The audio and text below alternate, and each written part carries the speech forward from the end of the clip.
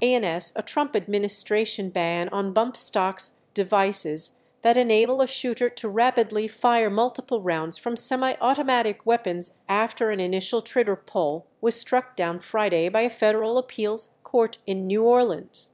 The ban was instituted after a gunman perched in a high-rise hotel using bump stock-equipped weapons massacred dozens of people in Las Vegas in 2017. Gun rights advocates have challenged it in multiple courts.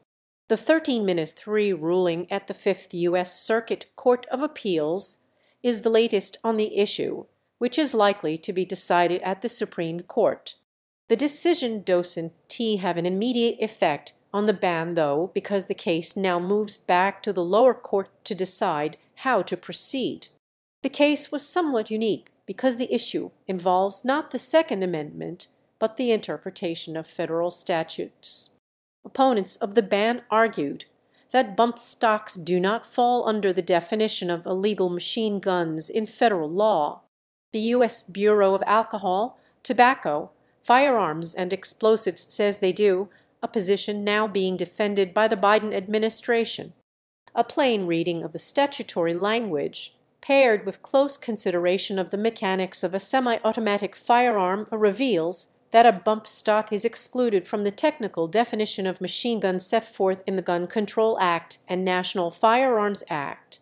The court found that the definition of a machine gun, which is set out in two different federal statutes, does not apply to bump stocks. The ban had survived challenges at the Cincinnati-based 6th U.S. Circuit Court of Appeals, the Denver-based 10th Circuit, and the Federal Circuit Court in Washington. A panel of 3 judges at the Fifth Circuit also issued a ruling in favor of the ban, upholding a lower court decision by a Texas federal judge. But the full New Orleans-based court voted to reconsider the case. Arguments were heard Sept 13. Bump stocks harness the recoil energy of a semi-automatic firearm so that a trigger resets and continues firing without additional physical manipulation of the trigger by the shooter. According to the ATF, a shooter must maintain constant forward pressure on the weapon with the non-shooting hand and constant pressure on the trigger with the trigger finger, according to court records. The full appeals court Friday sided with opponents of the ATF rule.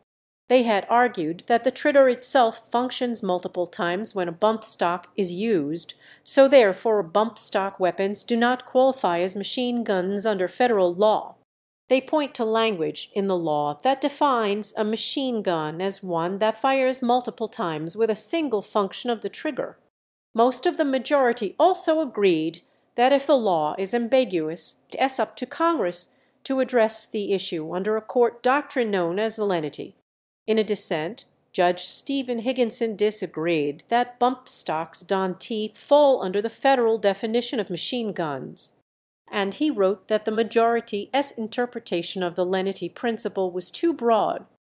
Under the majority's rule, the defendant wins by default whenever the government fails to prove that a statute unambiguously criminalizes the defendant's conduct.